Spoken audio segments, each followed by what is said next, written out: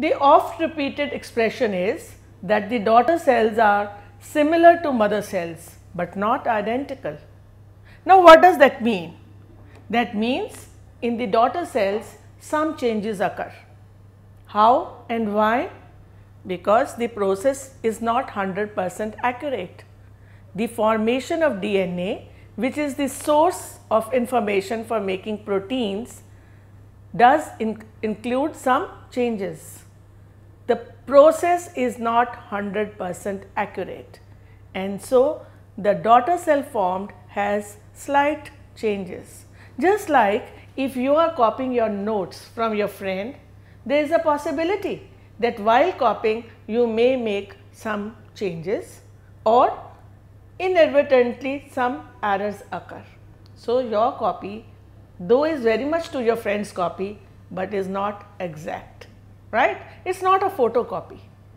Okay. So now that means that the changes are there in asexual reproduction and more so in the sexual reproduction. Why? Because the information is coming from two sources, father and the mother. So when they combine, the changes are more, and these changes are very significant. In biological terms, we call it variations. Now the variations are very significant. First of all, they provide raw material for evolution.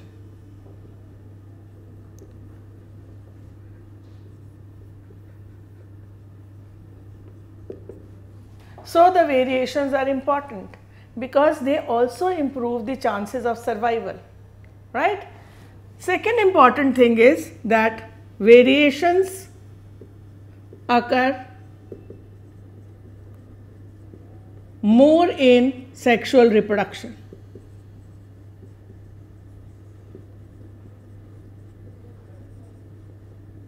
Now what are the intricacies of this?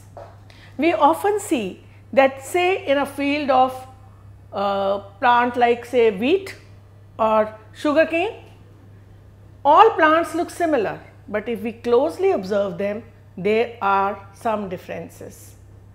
But if we take the case of say human population, the differences are much more visible.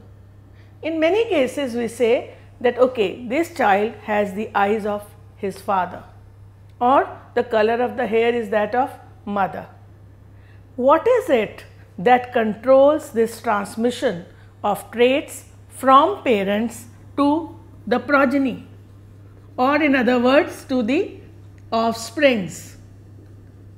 Obviously there is something which carries this information. The male produces sperms and the female produces the ova, and how does that happen? With the help of meiosis, which means the chromosome number is reduced to half. But whatever it is, the information has gone from parents to sperms and ova. So they have the genes in them, though in half number of chromosomes. So the cells are haploid.